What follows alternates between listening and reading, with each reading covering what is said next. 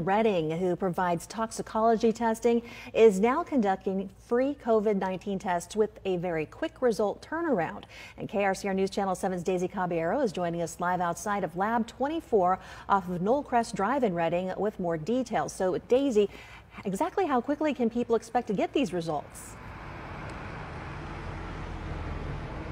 Good evening, Tamara. Lab 24 is able to conduct the COVID test itself and give patients their test results within 48 hours, and in some cases, you may get same-day results. The new development allowed them the ability to oversee roughly 6,000 tests within the last month and will soon be able to provide up to 1,000 tests a day. The new first-come, first-served basis testing site doesn't require an appointment, but does ask you to bring insurance if you have any and be ready to fill out some paperwork prior to your nose swab.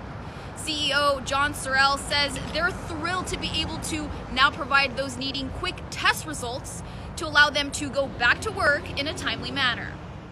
You know, our local companies depend on their employees, and without them, your company suffers. And so we want to find a way to turn that around, you know, whether that's care staff, long-term care staff, or that is your local mechanic who needs to be back there helping other people in their cars and fix tires and engines and get those folks back on the road.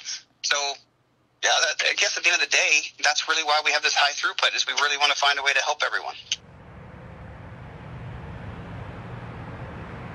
Sorrell also says they are only using the PCR Golden Standard testing, also known as the nasal swab, which according to the FDA is the most accurate and reliable form of COVID testing. And for those who do not have insurance, Sorrell says they are still able to provide you the test as they're able to bill the Federal CARES Act.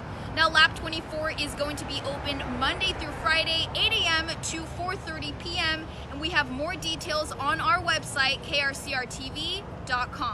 Reporting in Redding, Daisy Caballero, the North States News.